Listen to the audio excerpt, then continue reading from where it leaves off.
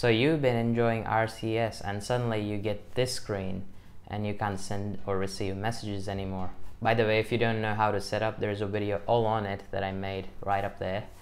And here are a few ways you can fix it. So let's start with the basic stuff. First up, just check your data connection, make sure it is on.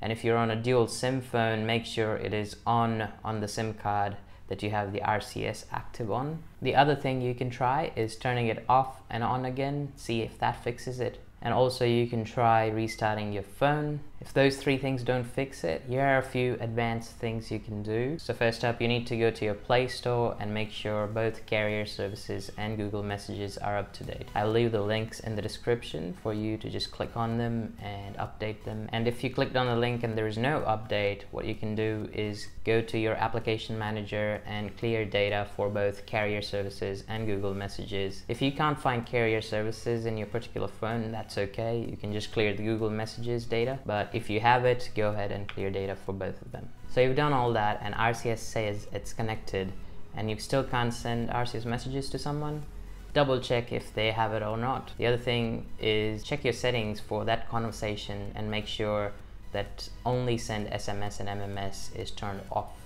Sometimes it can turn on automatically depending on the situation. So the last thing you can do is wait, because the service is really new right now and even Google has confirmed that a couple of times this service has gone down. So that's a wrap for this video. Thanks for watching. Don't forget to check out my other videos on the screen. Comment if you have a question regarding RCS and share it with your friends who's having trouble. Also hit the subscribe button and the bell icon if you like this kind of content, and I'll see you guys in the next one.